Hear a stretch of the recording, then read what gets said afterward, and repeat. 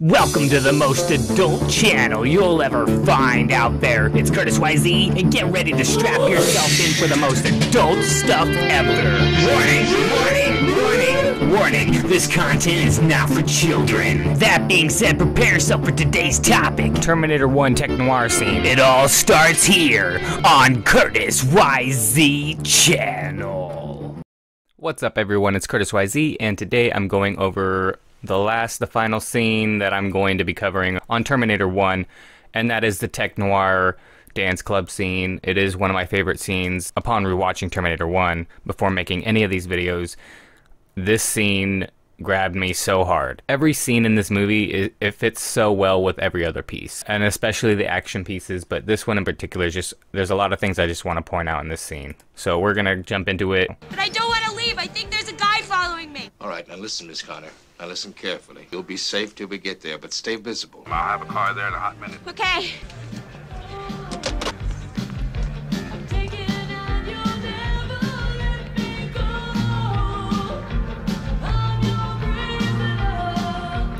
Probably get like some sort of copyright strike for the song, but I don't care because it's worth dissecting, it's worth talking about, nor am I monetized. I was at one point. That's not the case anymore. Specifically the music though in this scene, perfect for this scene. Hey,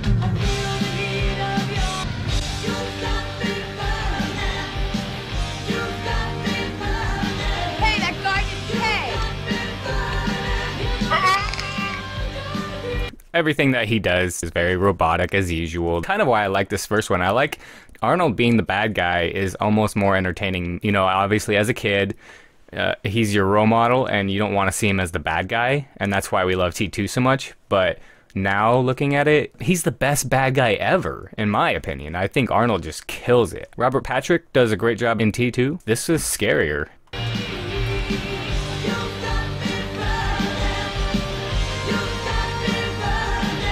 This song gets stuck in my head all the time because of the way the score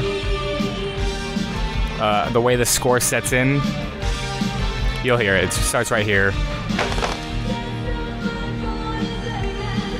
Hear that?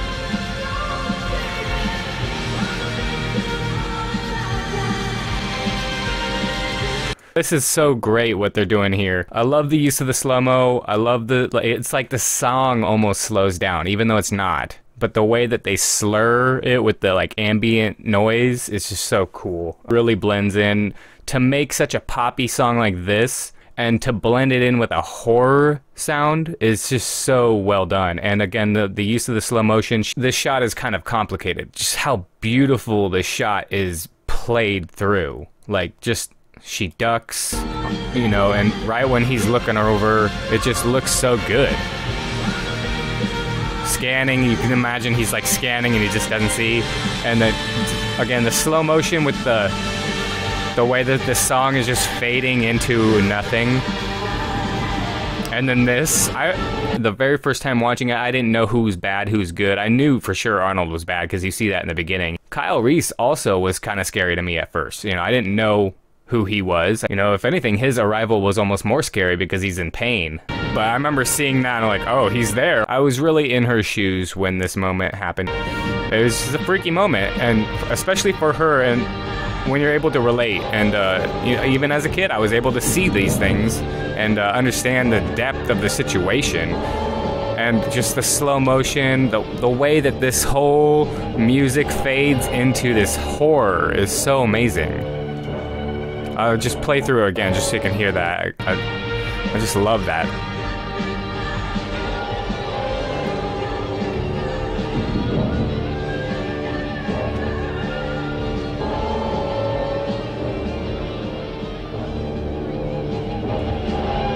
But this is really where the tension builds up.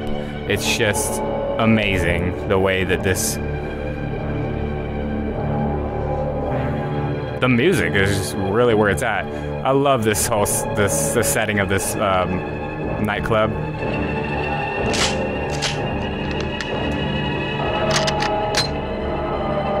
And I always love watching Kyle Reese struggling right here just to clear the area. It just shows that he is a good person. He's trying to, you know, keep people safe, even though he's in a extremely desperate. You know, he still cared.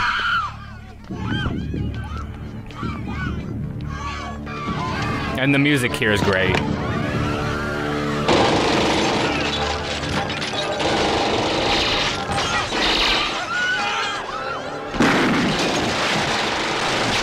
It's just really cool how Kyle Reese struggled to even get a shot off there. It just really shows the realism here. He has to play it really strategic, and he's doing a really good job. And Arnold just plays such a good job using that Uzi, making that look all so robotic. He really does. He looks like a robot. And even the way he handles the gun looks robotic. And normally you could say that gun doesn't have like a lot of recoil like it really would. You wouldn't be able to handle that with one hand. In this case, all these things are out the door because he's a Terminator. He's got like really, really strong hands, so he can control that thing, and it looks like he's just like able to manage it. It's what's so great about this movie is like every flaw normally would be like, oh, that gun would have more recoil than that. Well, now it's like, no, this is a machine. He can handle that. It looks incredible. It kind of reminds me of like watching those little rollers. I'll show a picture over here. And when you watch them fire, because they're so like stabilized, the machine gun is not moving. It's very just still. It's jiggling, it's vibrating, but it doesn't really move.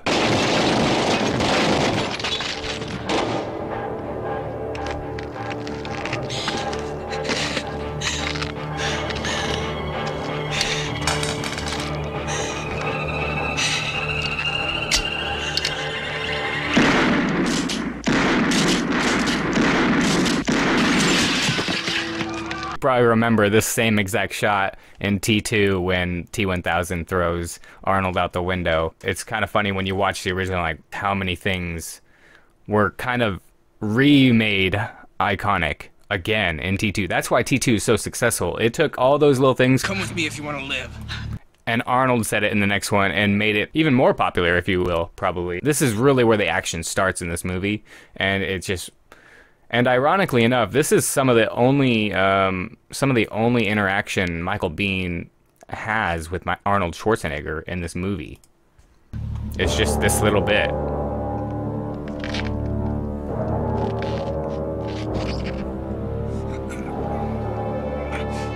Come on!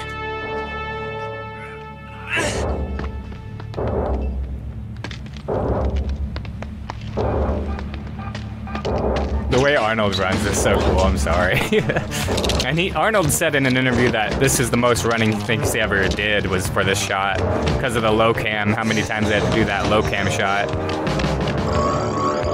And this is the first time we see the red vision.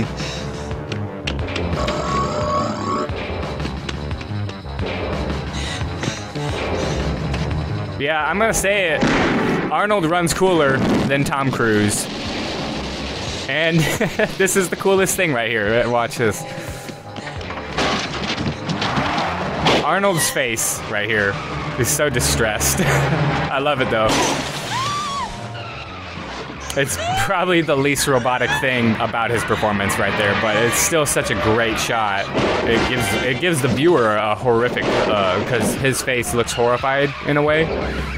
His face looks horrified, so it kind of gives the viewer, especially an Arnie fan, that, oh, you know, shock, because we don't see Arnold with that kind of a look very often. But pay attention to this guy, because we do see him also in Terminator 2 as the cameraman when Arnold gets thrown out the window. This is the cameraman, if you didn't know.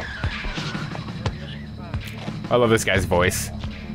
This is 1L19. I got a hit-and-run felony. Arnold has no eyebrows now. Late model gray Ford headed westbound on 7. He's really moving. But it looks great. I mean, like, the attention to detail, the acid on his jacket to create the smoke, everything is done so great, to such great effect. Hey, hold it! Arnold might have actually put in a little bit of force. He just tossed the bat. It's such a great scene, though. It is such a great scene. All of this. And the way he drives off, too, looks very robotic, looks very perfect. Like like the machine knew what he was doing, you know, knows how to drive. Very perfectionately, very systematically, you know what I mean. Michael Biehn also mentioned in an interview that these cars were going really fast. And I know it probably doesn't look very fast, but what you're seeing here is some actually dangerous stunts that these people did and pulled off and still to great effect. So just major props. You've been targeted for termination. I love the music during all this too.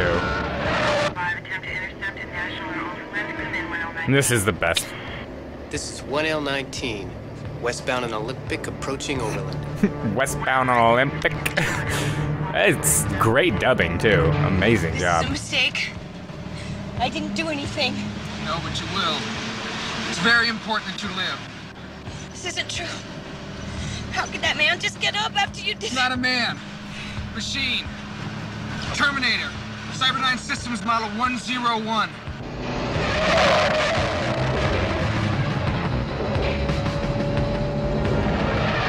Damn, they're hauling ass for sure.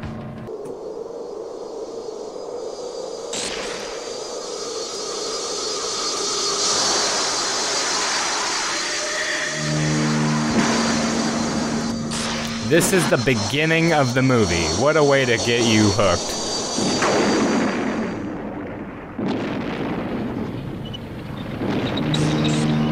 I love the music here.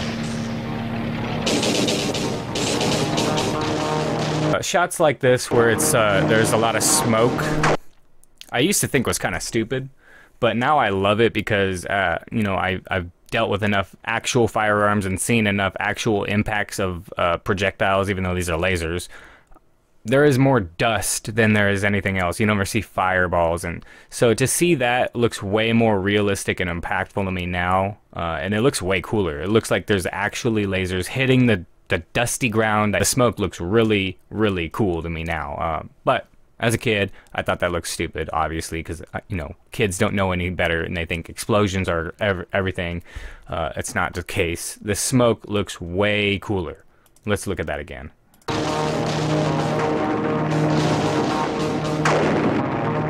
Yeah. But look at this introduction. I love this introduction. You got that skull there, the background. The machines rose from the ashes of the nuclear fire. Their war to exterminate mankind had raged for decades, but the final battle would not be fought in the future. It would be fought here, in our present, tonight, in 1984. But wow, what an introduction that is. Look at how perfect that is. That way before Hans Zimmer or anything. Brad Fiedel was doing that to amazing effect. Wow, yeah, iconic music. But this title though is really great. I'll just skip to the end. I love how it all comes together.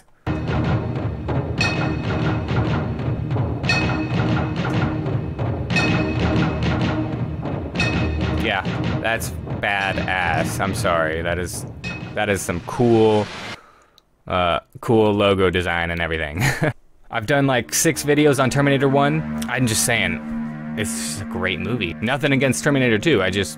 Terminator 1 is highly underrated in comparison to Terminator 2. Although people still recognize it as a great movie, I just think there's a lot to this first one that the second one doesn't really carry as much over in reality when we really sit back and think about it. And that's why I've kind of clung to the first one. The second one's great. It'll always be great, and it still is great to me, but the first one is just getting better and better the more I watch it now.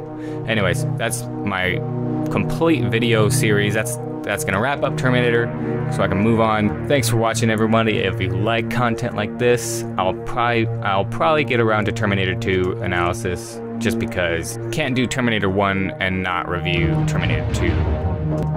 In my opinion, I'm sorry. I can't go this deep into Terminator 1 and not go into Terminator 2, so I'll probably go into Terminator 2. So if you like content like this, expect to see that, and hit that like button, and then go down there, subscribe, become a member of the Curtis YZ Subscribers Group of People Club for Adults today.